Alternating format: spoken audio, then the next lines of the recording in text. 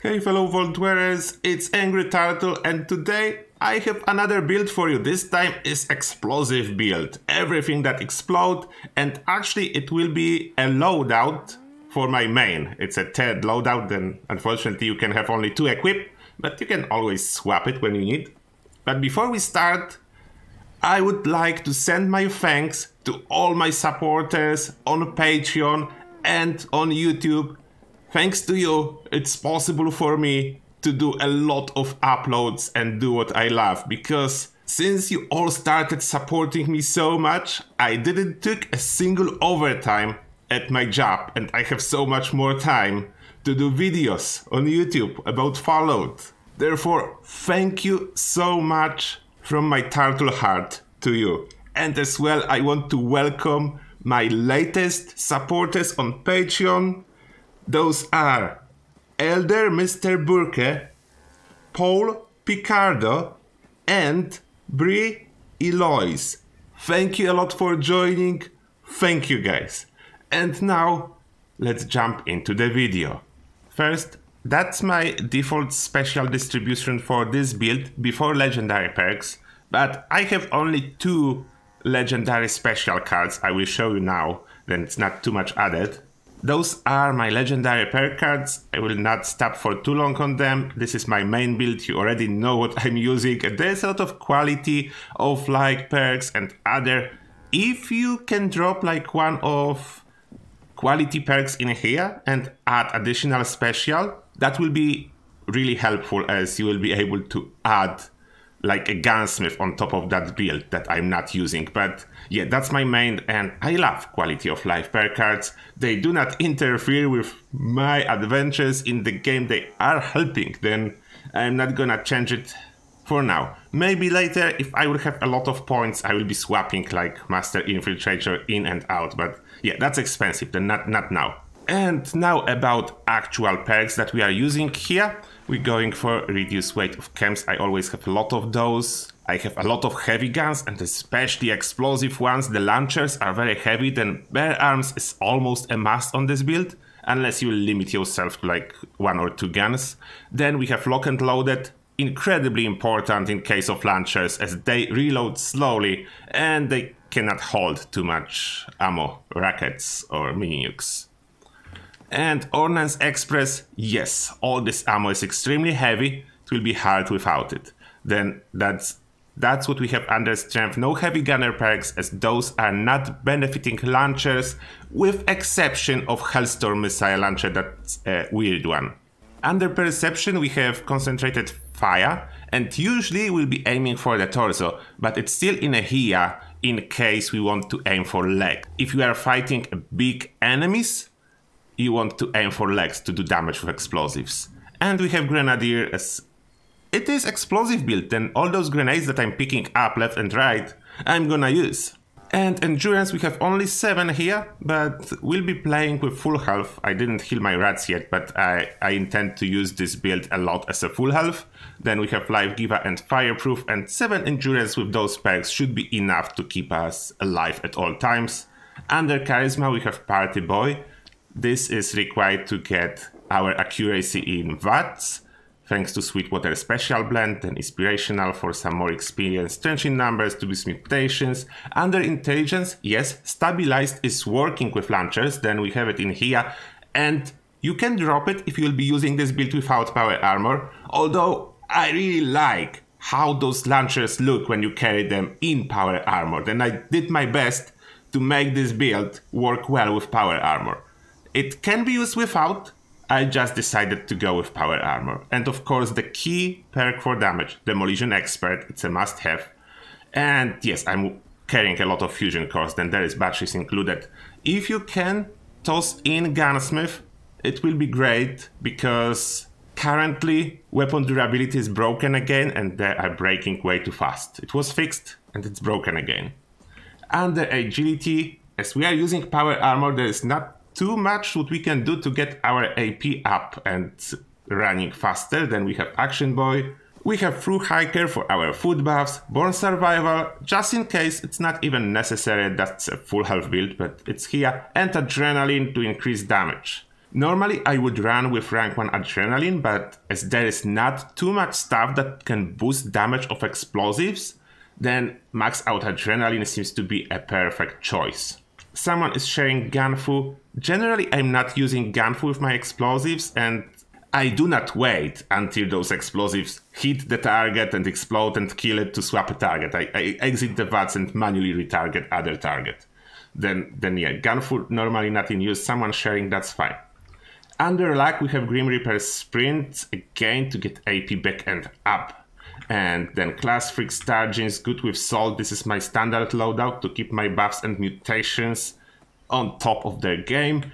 And Bloody Mess to increase damage of those explosives a little bit more. That's especially important as we'll be running as a full health. And I'm full health now, but before we start demonstrating those weapons, let me show you what I'm actually using. And what I have here, it's 2-shot missile launcher with quad barrel to increase the ammo capacity and targeting computer. This is mainly for fun. Like, this weapon is not a main weapon, but it's a fun weapon. That's the most important. Only 1 star, but in case of all launchers, the only thing that really matters is to have a 2-shot. Nothing else really matters as much. Then I have 2-shot broadsider, that's mainly for ammo farming during daily ops, but it's super fun weapon, super cool weapon. The only downside, the explosion radius is really small. Then, yeah, unfortunately really small. And no, Grenadier is not increasing radius of explosions from weapons, only from throwable grenades. And Tesla rifle is like an exception for whoever know what reason. Then that's 2-shot broadsider.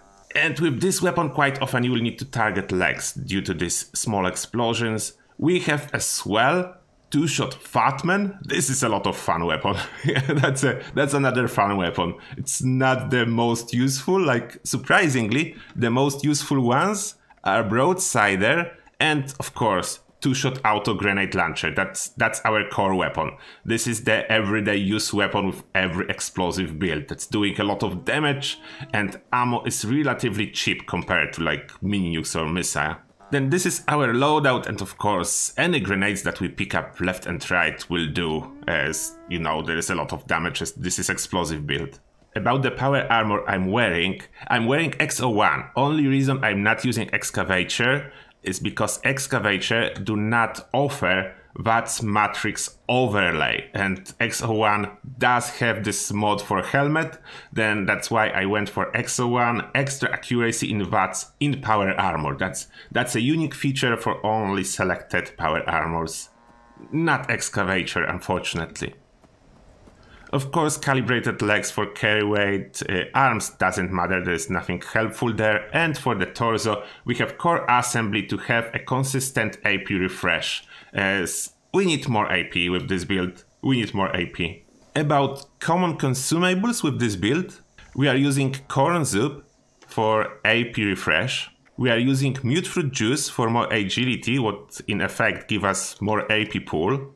And we are using tato juice for more AP. And with those 3 consumables under food, you are good. You are good with your AP. Now about mutations I'm using, that's a standard loadout that I'm using on my main, and it works perfectly fine with almost any build. And yes, I have adrenaline reaction that's not really necessary on full health build, so obviously it does nothing, but whenever I drop some health, it's already benefiting me, and cost is like a little bit of HP, don't look at 50. It just bug out on display and not include Class Freak. With Class Freak it's much less, and we do have Class Freak, then I'm not losing much AP. You can see my HP is 388, I'm good with HP. Then I don't think there is much reason to discuss all those mutations, just here to show you them. And the only thing that I will mention, if you are not playing on the team, if you are a solo player, then don't take Empath or Herd Mentality. But otherwise, just copy those. It's a perfect mutation set for almost every range build. And now let me show you how fun this build is. I will start with a missile launcher, and that's the one that I'm using without VATS, because you can target enemy, then shoot up, and those missiles, not always hitting the target, but they supposed to, Yeah, they missing today. They supposed to. And usually it is fun to use it like that, as they are hitting the target. Not always. You can see they have, like, I think, limited amount of turn they can do. But direct hits, killing those Scourge. That's a missile launcher. You can do it on Scourge Beast as well. Unfortunately, as you will notice, it's like not doing much damage for whatever reason. Those missile, if aim at Scourge Beast, like sometimes they do damage, sometimes they do nothing, like now they did. But nevertheless, it's look fun, and as I said, missile launcher is a fun weapon. I have nice paint for it, and it's always hilarious when people see you running with a missile launcher. For the actual use case, we have two-shot grenade launcher, and look what that is doing to this Scourge Beast. You just launch those grenades, they hit her. It doesn't even matter if she tried to run away. She will get hit with those, no matter what she's doing. Then that's definitely a fun build, and clearing regular mobs is not a problem. They die without much issue. Okay, let's switch the fissure. And there's as well something hilarious you can do when you have your critical ready. Our critical is ready. Then now we can swap for mini nukes. Two-shot Fatman. And now you need critical, as hit chance is usually low. Oh, I need to reload. And critical and shoot, and look what those mini nukes are doing. Look at that, look at that. At explosion. See, that is the most hilarious thing. That's why I love explosive build. Like, what's going on when you launch those nukes, like two flies following the Scourge Beast. That's how those nukes are working. And our grenade launcher broke, and you were able to see that I killed the Scourge Beast way after I stopped shooting. Then yeah, that's the case as well. And usually I don't pay attention to my health, as I have Born Survival, and it will just trigger when my health will drop. And how to deal with enemies that are close, you basically need to jump and shoot before you are actually on top. Then before you will stop falling down, you need to shoot if they are really close to prevent killing yourself.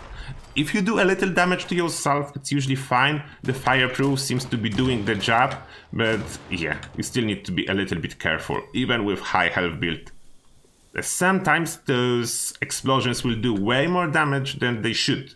I don't know why. It's not 100% consistent. The damage is sometimes just much higher. And why I have grenades as well, it's sometimes you can do like crazy things and see what happened if you toss a grenade and try to target it in VATS with missile launcher or with mini nuke. I will not tell you what happened. You can try it. Just some hilarious things that you can do with VATS and with explosive weapons. And as you can see, I'm not running out of AP. Okay, let's do one more fissure. I will try to charge my VATS and target her again with mini nuke. Okay, mini nuke. Give me mini nuke. I need to equip it on quick wheel. Two-shot Fatman. Okay, come on, get closer. Oh, that's a problem. When she's flying very far away and lose attention, you need to shoot her with whatever weapon can reach her. It's a problem sometimes. I don't know why. Sometimes Scourge Beasts decide to fly much, much higher. Okay, now I will have her attention and I can swap back to two-shot Fatman. Critical in VATS, and look at the mini nukes. Look at the mini nukes. Hit, not always doing much damage though. I don't know how the mini nuke explosion is registering, but look at the grenade launcher. Grenade launcher is doing way better. Look at that.